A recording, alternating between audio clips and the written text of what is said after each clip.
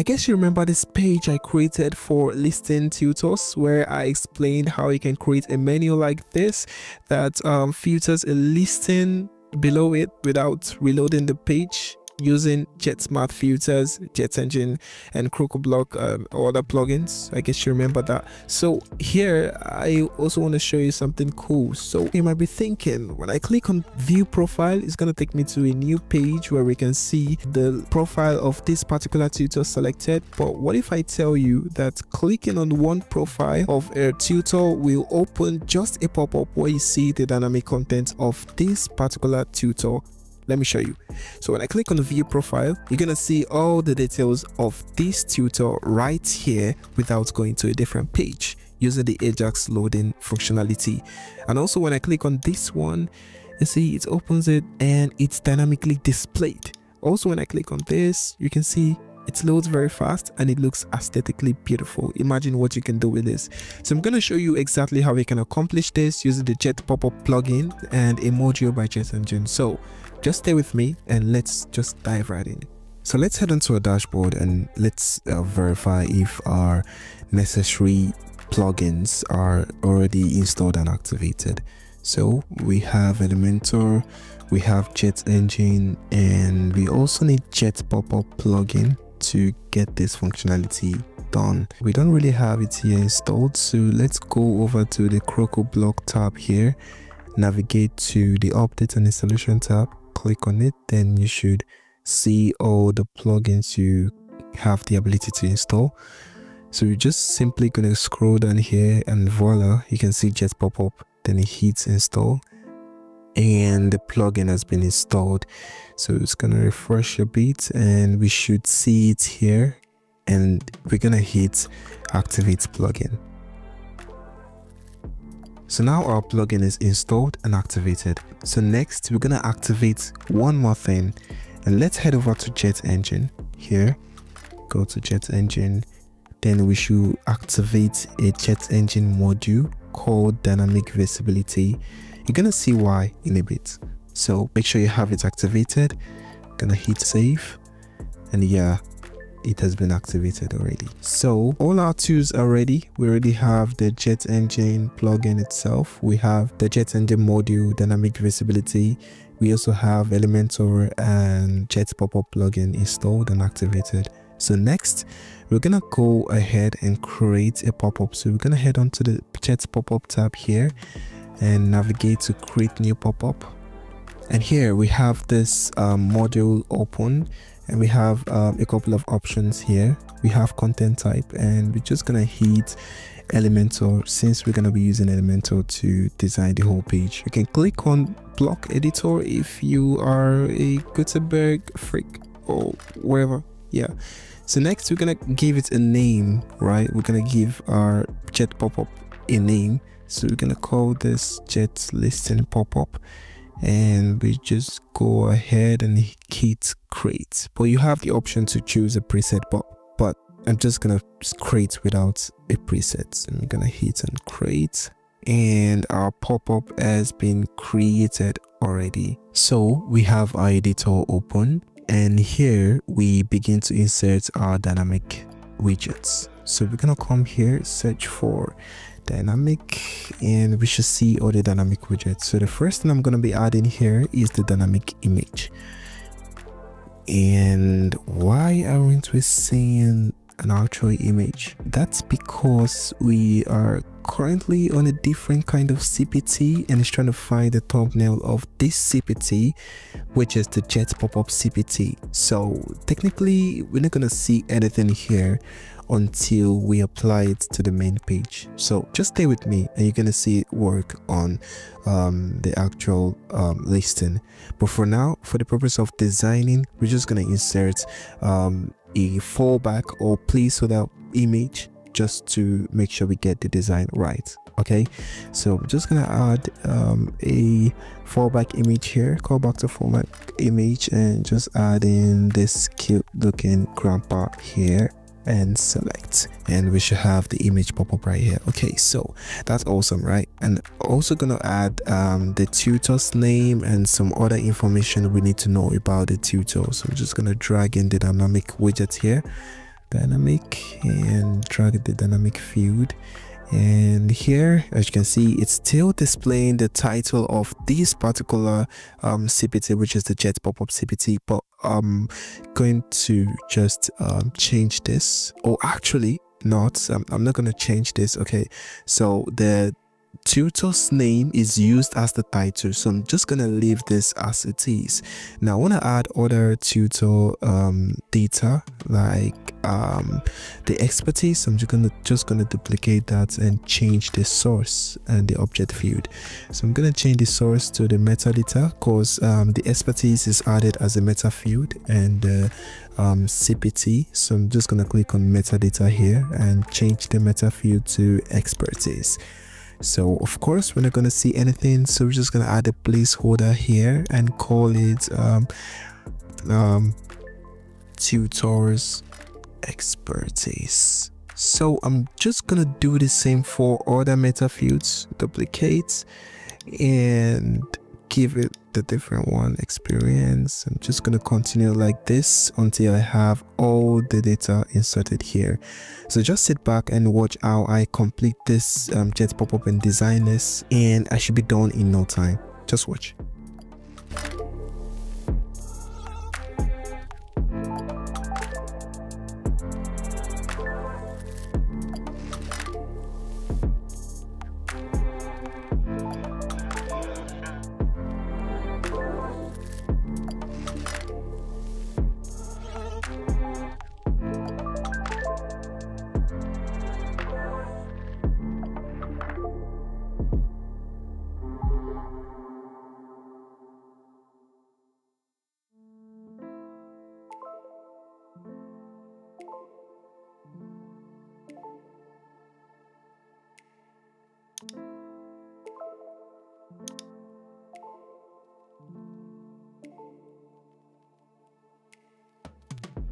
Okay, so guys, here's something I want you to pay attention to. So you recall we activated a module called dynamic visibility, right?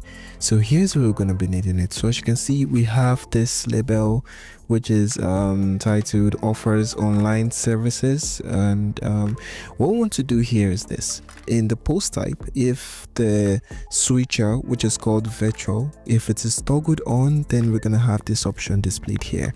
So in order for us to do it, you're gonna click on edit heading and you're gonna scroll down and you're gonna see dynamic visibility. Click on it and we're gonna enable it, and we're gonna say show this element if condition met. So let's set the condition. So what we're saying is, click on condition. What we're saying is, if the switcher is enabled, as you can see here, what switcher? Now the switcher is a meta field. Now we're going to come to dynamic tags and we're going to see custom field. Select it and we're going to click that field called virtual. So once this virtual is toggled on, then we should have this option visible here. Otherwise it will be hidden. So that's how it's going to work. So we have our tutor listing pop-up completely set up and designed. So what we're going to do, we're going to hit publish now. So the next thing we're going to do is head on to the JetPopup settings here. Click on the settings and we're going to come here to this drop down called settings. Click on it and watch closely what we're going to do. So the first option we have to toggle on is this part here that says loading content with Ajax. Now this is very important. You need to enable this. You're just gonna come here, then toggle on this switcher. Now a different option is being displayed. Whether you want to force load the pop-up every time you click the trigger. So what this means is, when you click on that button again, you want it to load with Ajax every single time you open the pop-up. So it's highly important you also enable this option. So you're gonna toggle this on. And lastly, we want to set our display conditions. So we're gonna click on edit and it should take us to our display conditions here. We should open this model. Here we want to display this pop-up on those pages where we have that listing.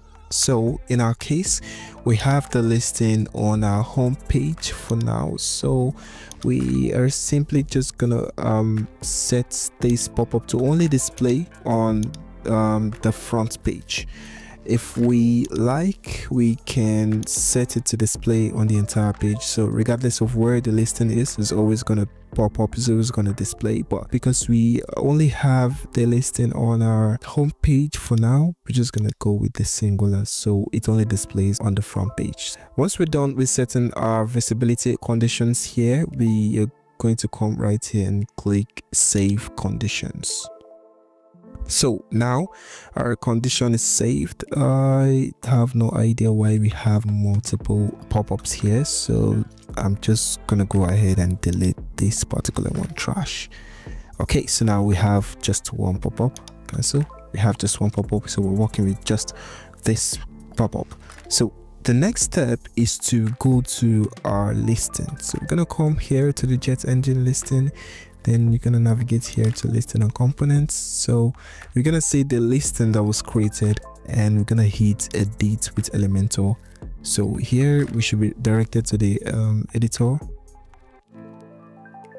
So our main target here should be this button. So this button is going to act like the trigger to open the pop-up on the front page. So we're going to edit just this button. So we're going to click on edit button. Then we're going to set the link to hash, just have this there. All right, not really necessary though. And we're going to go over to advanced. Now under the advanced setting, we're gonna scroll down and we can see the JetPopup accordion here. So we're gonna click on it and you can see the attach pop-up field. So we're gonna click on this attach pop-up field and attach the pop-up that was created for this listing. So we're gonna search pop-up and we click on this tutor listing pop-up here. Now the trigger type, we can click on widget or click on button, but let's just go with the default setting. All right, click on widgets, just gonna leave this as it is. And it's highly important that you have this option here, JetEngine listing pop-up toggled on, very important. So you're gonna click on yes, and it should work. Like you're basically done at this point. So now let's test if it works. So we're gonna hit on publish, and we're gonna go to the home page where we have the listing and refresh the page, and it should work. Now we're gonna click on view profile. Voila, we already have the dynamic values in here. We have the image, we have the name, the area of expertise, the years of experience, and the hourly rate here. Amazing, right? So we're just gonna click on cancel and try and open another one. And as you can see, it's super fast, faster than going to a different page to see their details. And click on cancel, click on a different one. Awesome. Click. Awesome. So I discovered the pop-up has this sharp edged corners. I'm not really a fan of that, so I'm just gonna come here and update the changes here. I don't know why it didn't work the previous time, so I'm just gonna come back to style, come to pop-up container, and then change the border radius. Let's say, I think 15 is fine. I'm just gonna update it once more. I'm gonna click on publish and come back to the home page and then refresh, and we should have the updated design of the pop-up here. So I'm gonna click on view profile. Voila, this is a lot more better and aesthetically beautiful. Right, so my previous video I explained how you can create menus like this to filter the current listing to give you the selected category you chose, just like this, and it loads without redirecting to a different page. So at the top right corner of your screen you should find the link, and you can just click the link to go to that particular video if you want to understand how this was done. I think it's pretty cool, right? We're basically done and it looks amazing. View profile, and it just loads and it looks absolutely beautiful. So if you want to see more tutorial videos like this, please do well to hit the subscribe button and also hit the like button. And if you need more clarity, or you need to understand something, or you just have some questions, or you just want to give a comment, please do well to leave a comment in the comment section. Please do well to share this post as well. All right, people, have a great one. I'm looking forward to seeing you in my next video. Until then, bye for now.